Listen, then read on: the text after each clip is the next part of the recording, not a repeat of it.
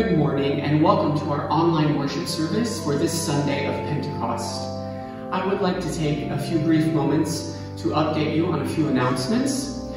First of all, we would like to ask that you please continue to keep Mia Pentlicki and her family in your prayers. Mia is recovering at home from back surgery, and I know that she and her family would appreciate your continued support.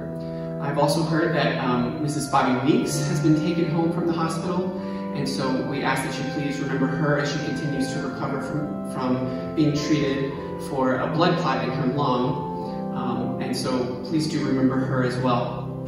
I have received word from Bonnie Canterbury that her mother, Nancy Whitbread, suffered a stroke and has been recovering from that at Overlook Hospital, so please also remember Mrs. Whitbread in your prayers. And last but not least, it is my great pleasure to announce that Reverend Cooper has given birth to a healthy baby boy, and they are home and doing well, so we ask that you rejoice with her and keep her and her family in your prayers as well.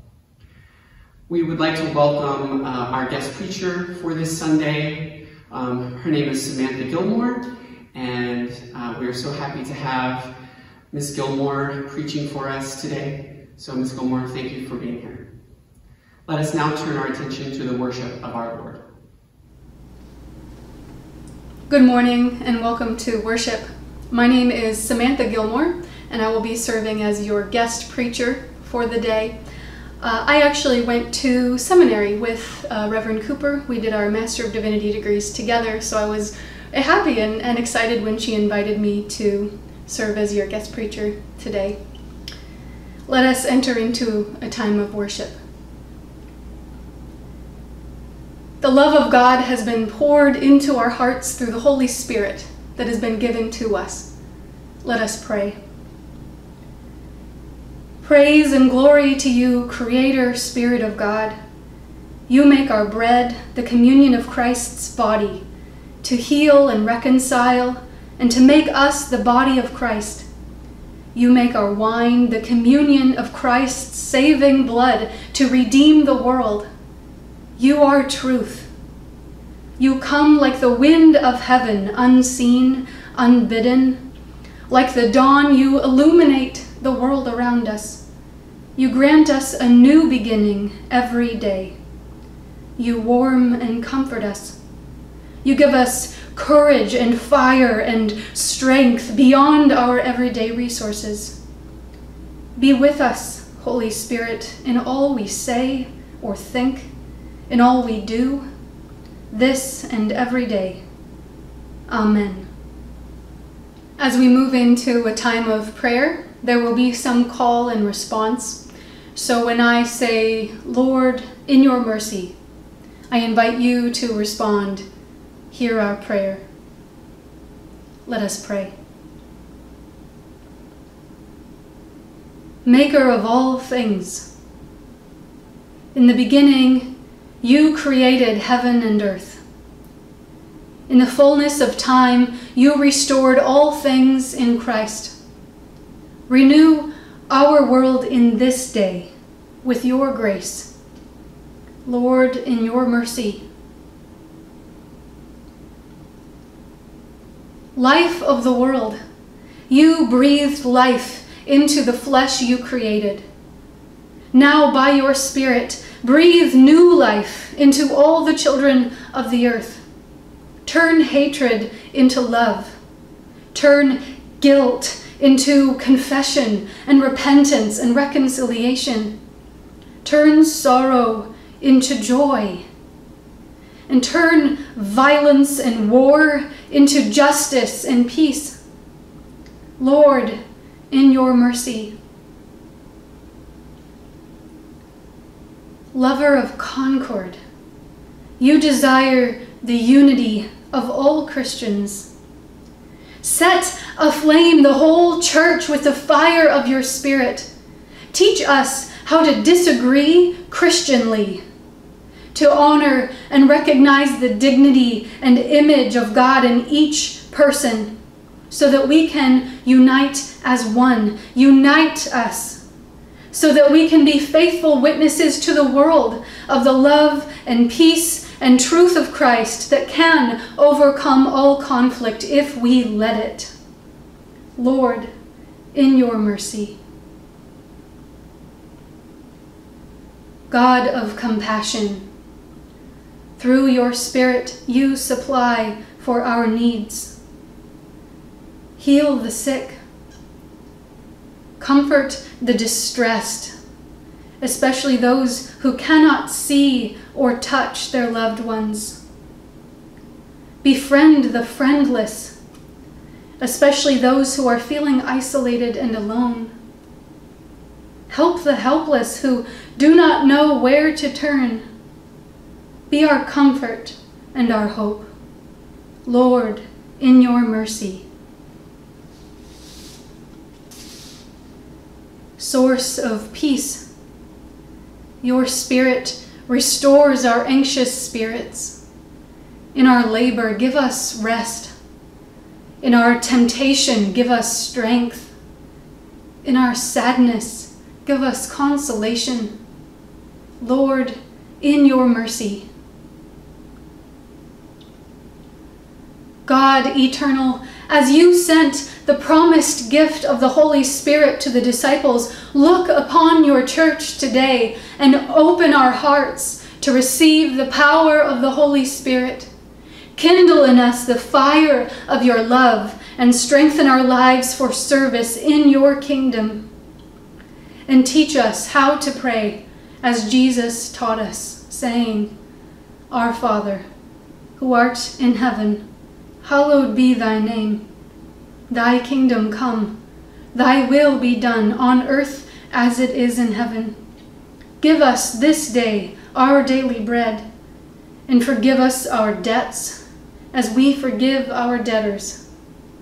And lead us not into temptation, but deliver us from evil. For thine is the kingdom, and the power, and the glory forever. Amen. Our opening hymn today will be number 279, Come Holy Spirit, Heavenly Dove, number 279.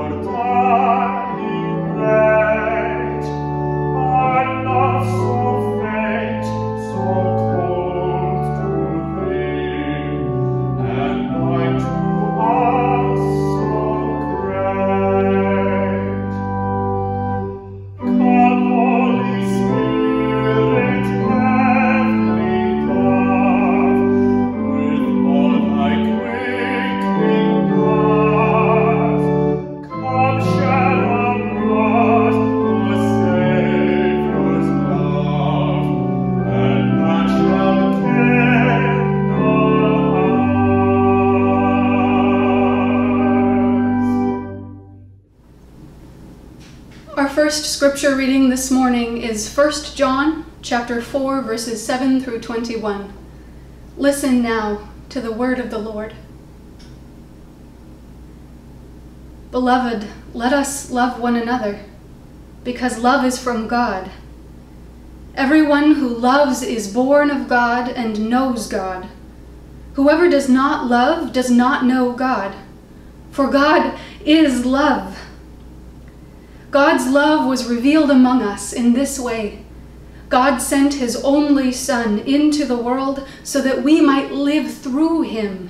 In this is love, not that we loved God, but that God loved us, and sent God's Son to be the atoning sacrifice for our sins.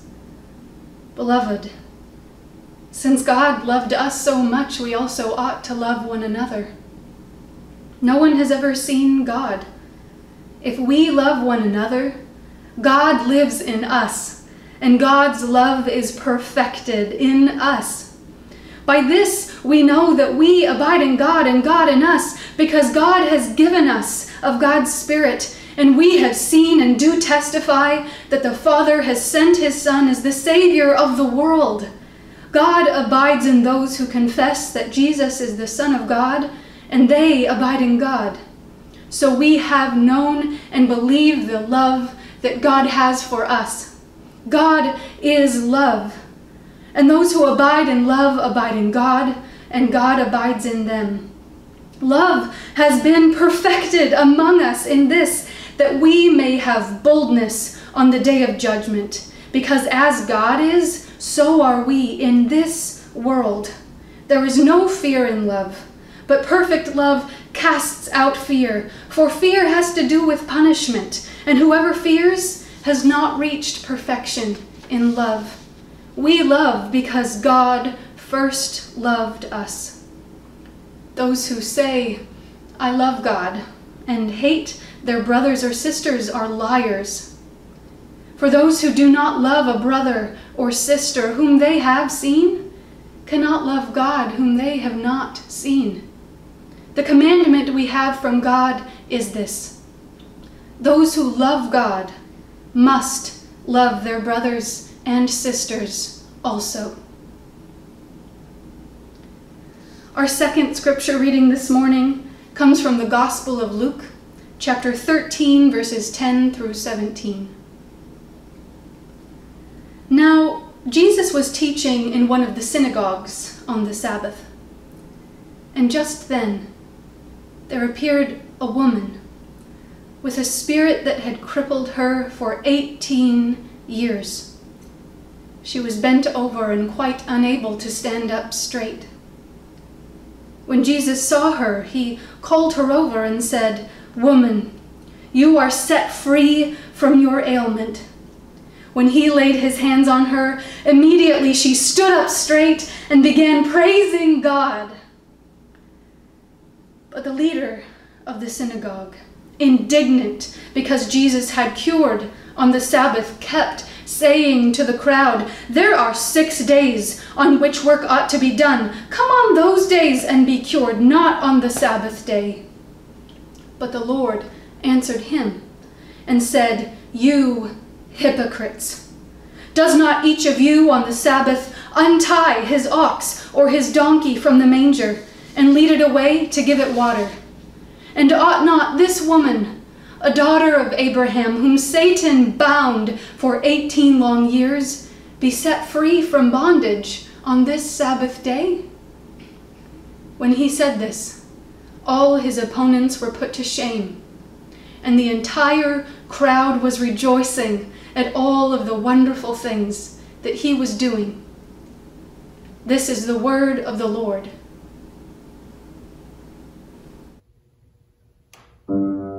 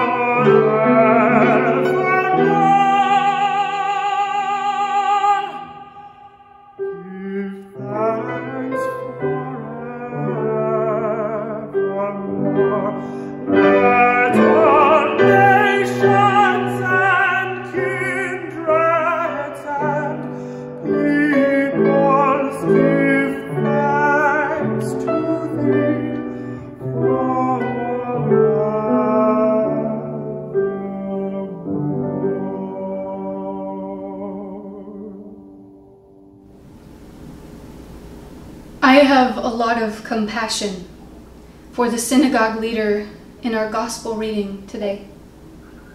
As someone who likes order and predictability, I understand him.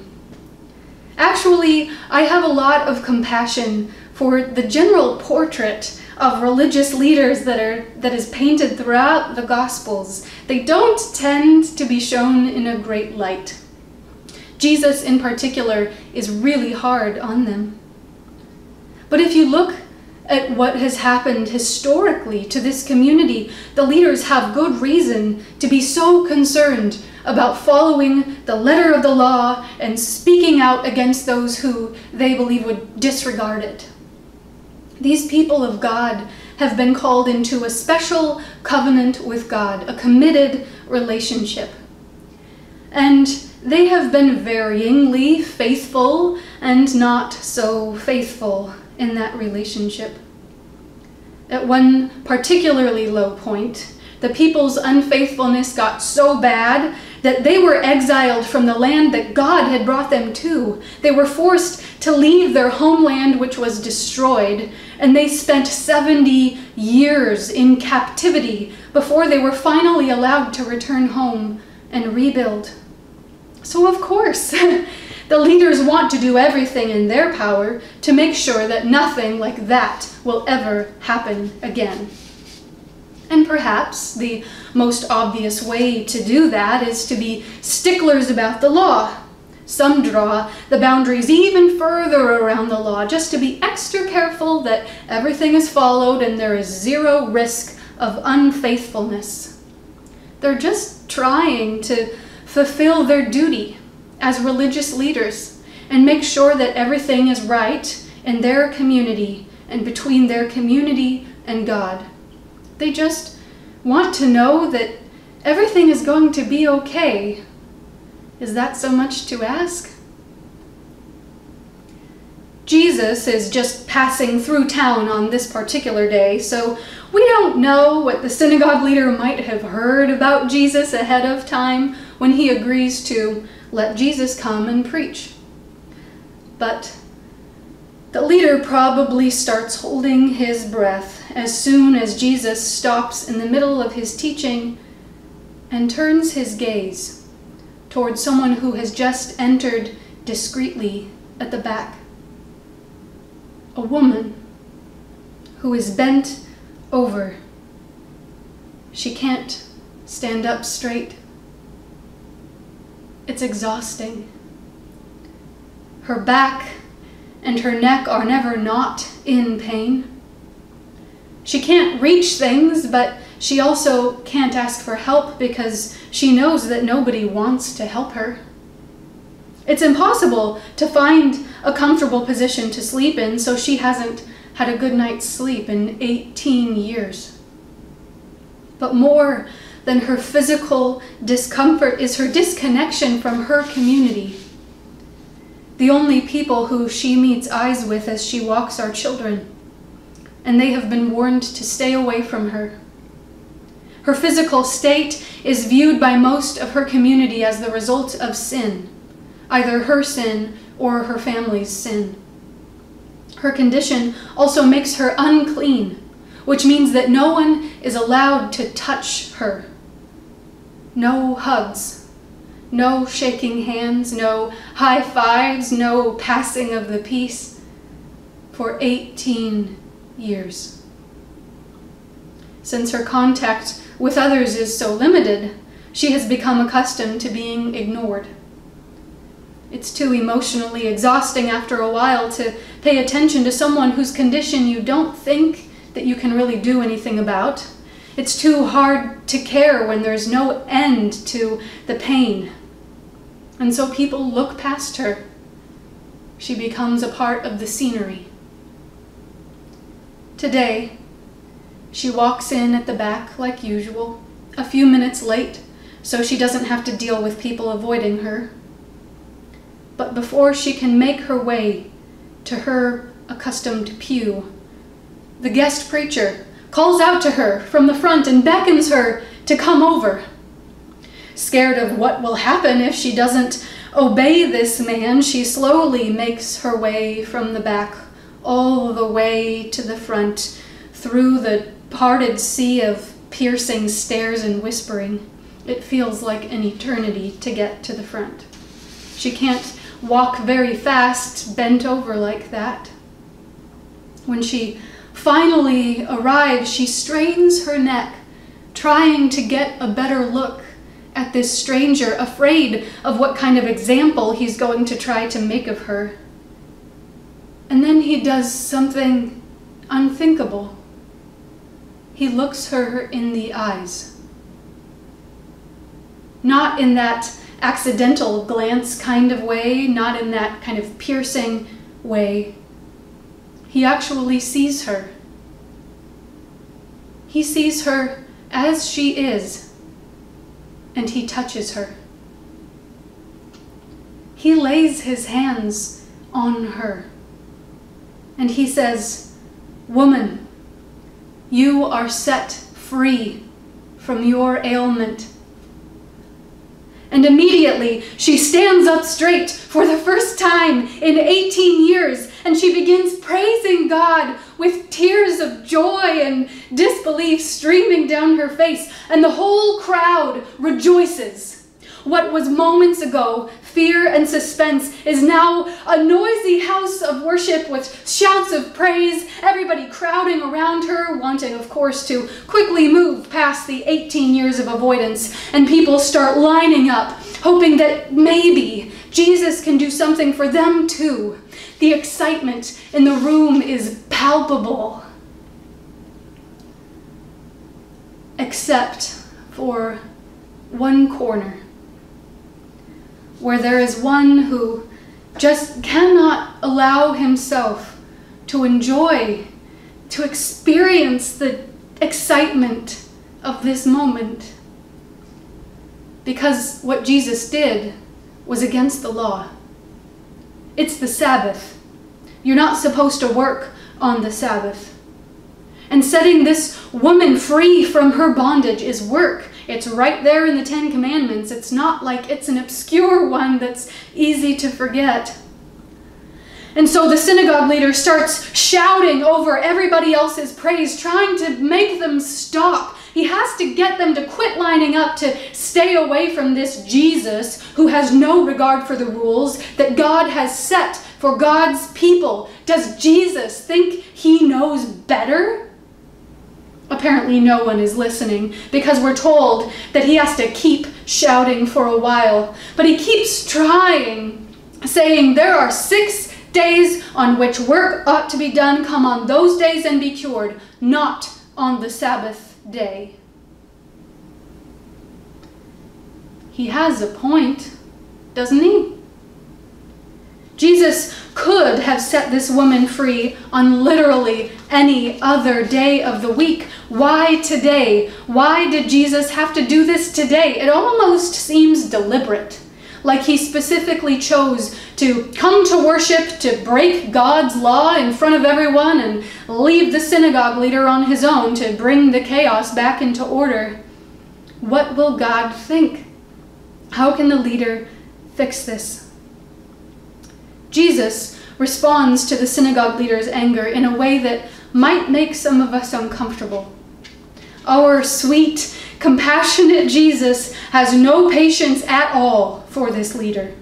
He doesn't pull him aside to talk privately. He addresses him and anyone who might be silently agreeing with him right there and then in front of the whole congregation. "You hypocrites! Does not each of you on the Sabbath untie his ox or his donkey from the manger and lead it away to give it water? And ought not this woman, a daughter of Abraham, whom Satan bound for 18 long years, be set free from bondage on this Sabbath day?" In other words, don't you understand that if you're going to be technical about it, you break this law every single week? Don't you understand that untying your animals and taking them to get water, that counts as work? So how is it that you are okay with breaking the law for the needs of animals, but not for the needs of human beings.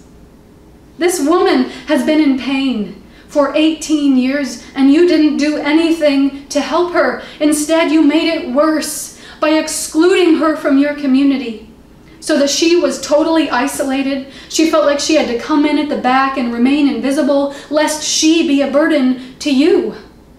How convenient that somehow God is okay with you breaking the law in a particular way that is convenient for you, but not in this particular way for this woman and these people lining up who are suffering and in need of help.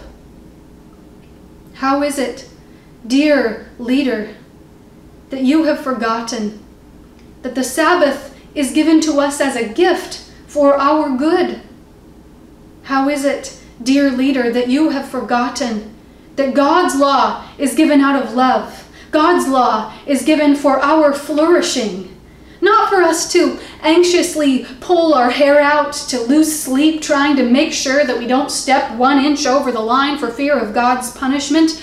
No, we're not meant to follow it blindly, without regard for how it impacts real people around us. Real people made in the image of God, real people created by God, who God has called very good. And that includes you, dear leader. Look at what following the law blindly has done to you. Is this anxious, angry, fearful life you're living really what God wants for you? A life that doesn't allow you to celebrate a woman being set free after 18 years of bondage just because it happened on a particular day of the week? A life that makes you want to stop everybody else from celebrating too? A life that leads you to stop your own congregation, whose stories of bondage you know better than anybody, from seeking their own liberation? Is this the kind of God you worship? The Sabbath was made for humankind. Humankind was not made for the Sabbath. When our rules, our customs, our way of doing things are not serving human flourishing, we ought to take a good look at how we're using those rules and customs.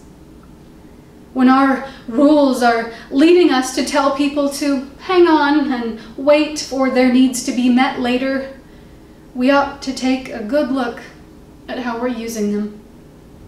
When our rules are leading us to feel more fear toward God than love for God, more fear or hate toward other people than love for people, we ought to take a good look at how we're using them. God is love. We heard in our 1 John passage today. It's repeated twice, so we don't miss it. This is who God is. God is love. God is not fear.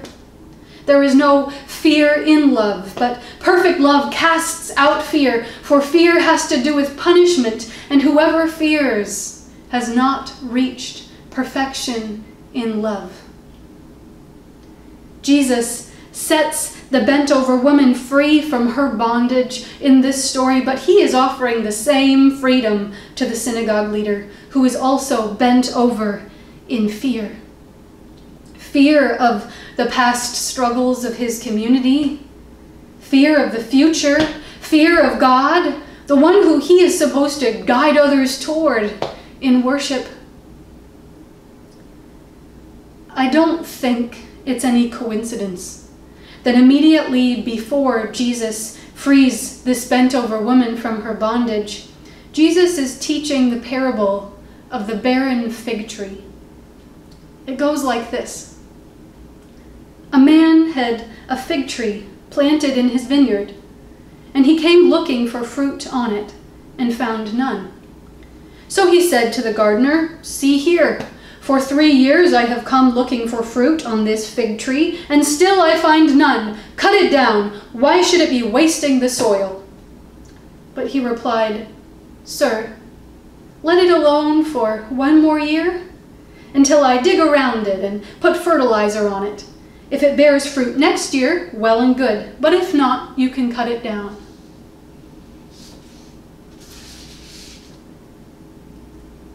It's hard to bear any fruit when you're doubled over in fear. You can't see the sunlight. You can't look around you and see what kind of fruit needs bearing. You can't look into people's eyes and see the encouragement of those who believe in you, those people who love you. Jesus is lifting the synagogue leader up and freeing him from his bent-over bondage to fear and inviting him to live out of a new orientation. He's not telling him to ignore the past, to pretend that exile never happened. He's not telling him to ignore the law and throw it out like it has nothing to offer. But he is saying, hey, look at the way you love your animals, the way you care for them unreservedly. You know that God created them and has called you to care for them well. And so you lead them to drink water because water gives life. Every day you do that. Wouldn't this God of yours, who cares so much for the animals, want the same thing for humans? Wouldn't this God of yours want the same thing for you? What if every day was a day for untying humanity from whatever binds them? What if every day was a day for leading people toward what will give them life, abundant life, a life appropriate for a people who worship a God who is love? We are, after all, created in that image, the image of love. You are set free from your bondage. Bind yourself instead to the God who is love, who loves you, and who has come to your house of worship today to bring you freedom. Amen. Our closing hymn today will be number 282, Come Down, O Love Divine, number 282.